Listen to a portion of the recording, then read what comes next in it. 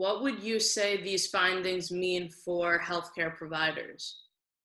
I think first of all, we know that sleep apnea is very prevalent in people with diabetes. Is anywhere between 50 to 80%, depending upon the body mass index.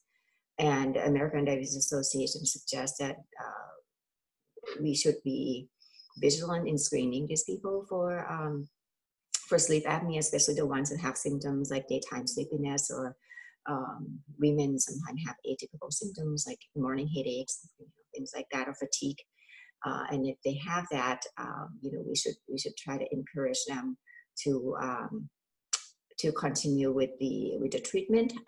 It's been shown to improve quality of life, reduce some symptoms with daytime. So I think the physician would, if I know sleep is another dimension, would be with endocrinologists talk about blood sugar. We may not get to sleep, but kind of keep that in the back of your mind, that is another contributing factor. And then if people have sleep apnea, encourage them to seek help with the sleep doctor, continue to use the device, continue to follow up.